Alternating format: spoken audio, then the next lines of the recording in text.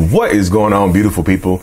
Today, we are talking about how some narcissists struggle to fall asleep at night. Why do some narcissists stay up late every night? If you're new here, my name is Lee Hammock. I'm a clinically diagnosed narcissist, and welcome to another episode of the Narcissists Code.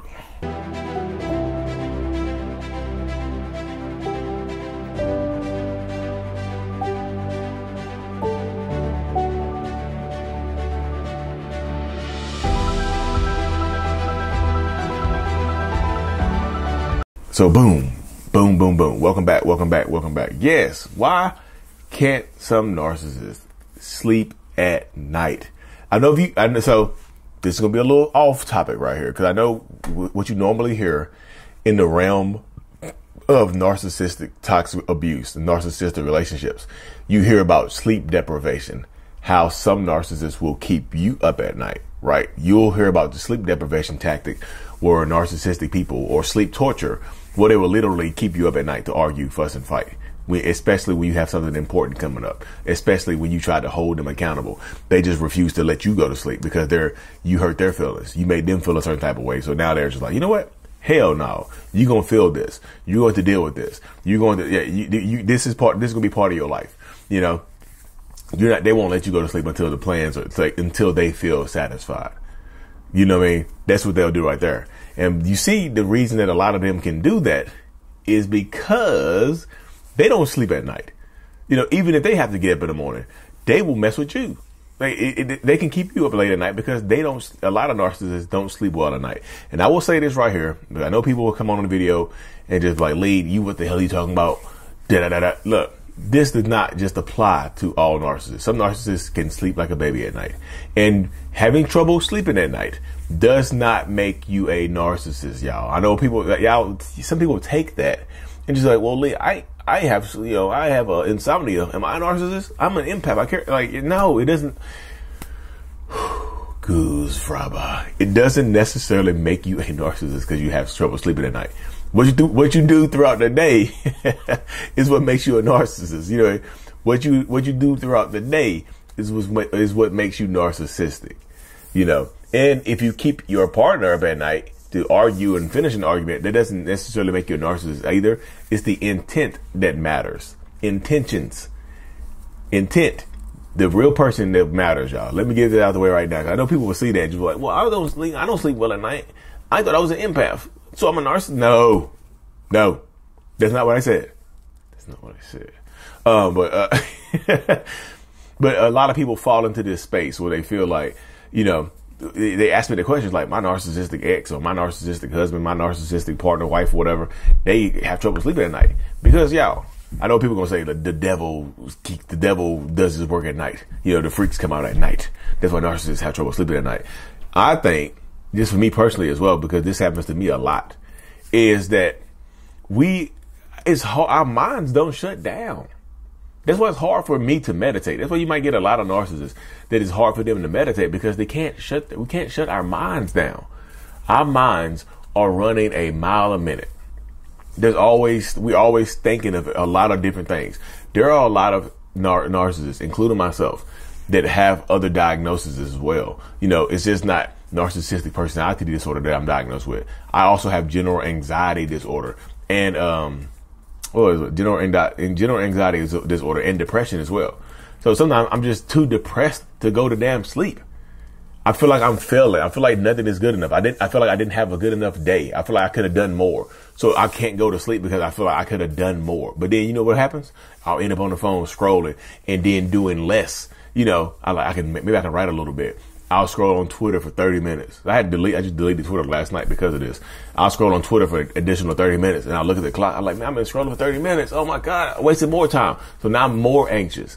Now I'm more depressed because I stayed up later and didn't get anything else additional accomplished.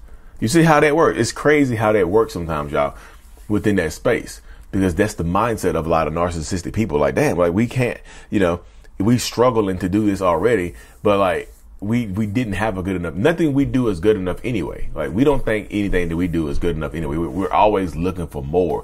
So no matter what we do, it would seem like it's not enough. So when we get ready to go lay down to take our peaceful slumber, like a vampire, or like a bat, and try to sleep upside down or something like that. You got a little narcissistic bat that sleeps upside down in the closet. We can't shut our minds off. We feel like we failed, right? We feel like we failed throughout the day. We could have done more. We didn't do enough, even though we did everything we did. We could have a to-do list full of stuff and get everything done and still feel like we could have done something different. We forget something right before we go to bed. We forget something that's on there, right? We forget something and add something else to the to-do list. Now we feel like the whole day is ruined. So now we get depressed. Now we get anxious, and now we can't go to sleep. Eventually we fall asleep. Well, most of us do fall asleep, but eventually. But it's just that constant mind running, like literally a mile a minute, a 1 minute mile. You know what I mean? I know Roger Bannister ran that 4 minute mile. Our minds are running 1 minute miles. We are just booking it. We are booking it, seriously, 15-second intervals. But that's crazy how that works, though, y'all. I know what people are going to say, like, is there anything we can do? Look, can we clap cheeks or something like that and help them put them to sleep? You can clap cheeks with them and they still stay up, y'all. They'll be up looking at you, staring at you. I didn't clap the cheeks right. I failed in this position. Like, the mind works weird, y'all. I'm telling you. You feel like you're disappointing everybody in the world. You feel like you're disappointing not only yourself, you're disappointing everybody in the world, so you can't go to sleep. Because this is one of the signs of the depression part of it. You know, it really, really is. And again, if this sounds like you, it doesn't necessarily mean that you're a narcissist. Y'all, I'm just telling you, I know people, this sound like me. I feel like I'm letting the word, y'all, it doesn't necessarily make you a narcissist, but a lot of narcissists do this. That's the mindset right there. It really, really is. It's hard as hell to go to sleep at night and shut your mind off when you feel like nothing you do is good enough. Nothing anybody else did it was good enough, you know? And it just like, if you have something big the next day, or you have a major stressor that's planned out the next day, you get so hyper focused on failing at it, or it not being good enough, or doing your job good enough, that you can't go to sleep. So we're actively self-sabotaging ourselves by not allowing our minds to shut down and not going to sleep.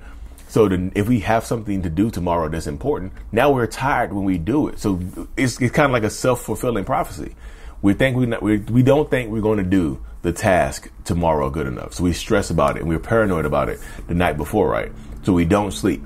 And then we might get an hour or two of sleep. And then we go to the job or the project the next day and we're tired. And then we do the job half-assed, you know. Then we don't do the job as good enough. Then we don't do the project as good enough. Then we don't do the work as good enough. And then we fail at it. So it's like a self-fulfilling prophecy. And then you go home that night, right, after you failed at that project or whatever, or you didn't do good enough on it. And even if you did do good, you just feel like you could have did better. And then you get mad, and then you're like, I failed at that project. You hyper-focus on that. So now you can't go to sleep. You see, it's just like it's hard for narcissists to let things go. It's hard for us to be content. It's hard for us to be satisfied and whatnot. It really, really is. And like I said, it has way less to do with y'all. I know the partners and the kids of narcissists. I know, like, is there anything we can do? You can try to be there for them, but sometimes they'll start to lash out on you.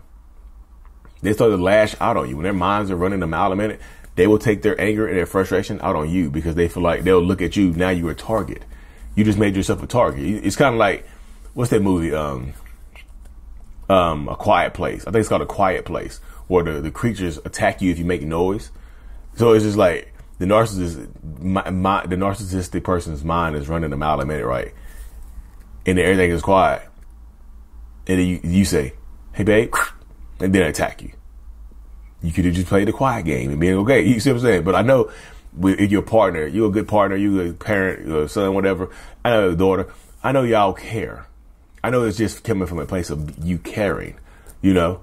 So, but it's just like your empathy, your compassion. That's when it gets turned. That's when it gets turned against you, right there. That's when it becomes a weapon against you.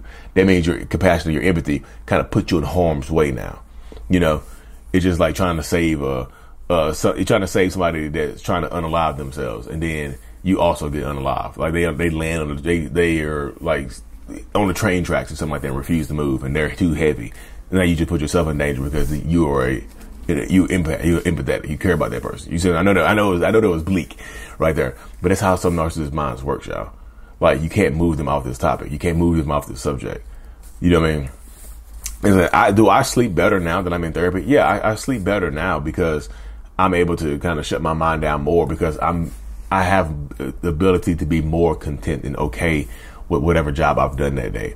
Or even if I have a stressor tomorrow, I will still force myself to turn my phone off and just close my eyes until I fall asleep, you know, in the darkness, and just close my eyes and, you know, count little empaths jumping over the fence, you know, just count little empathetic, compassionate people jumping over the fence, little narcissists jumping over the fence. Instead of sheep, we count narcissists and empaths jumping over the fence, you know.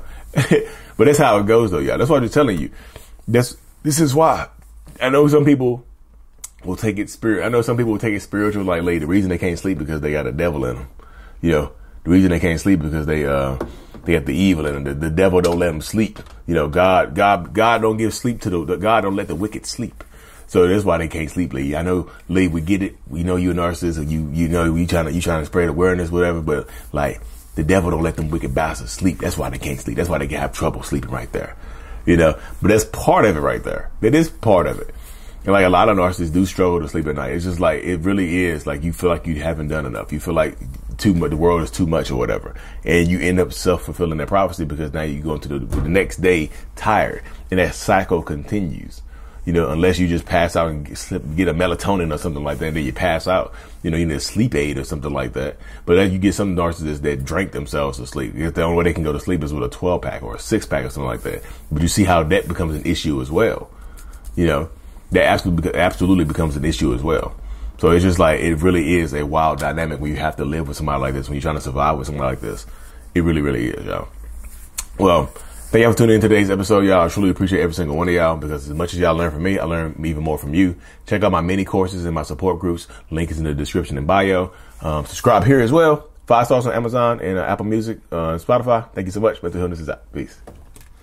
Thank you so much for making it to the end of my video. You are a mental healness rock star, and I appreciate you for being here. If you haven't already, make sure to click on the screen to subscribe to the channel and watch another one of my videos on my playlist. There's also a link available up here for you to purchase my kids' book, Remember It's Not Your Fault, on Amazon. So check that out. Thank you. I will see you in the next video. Peace.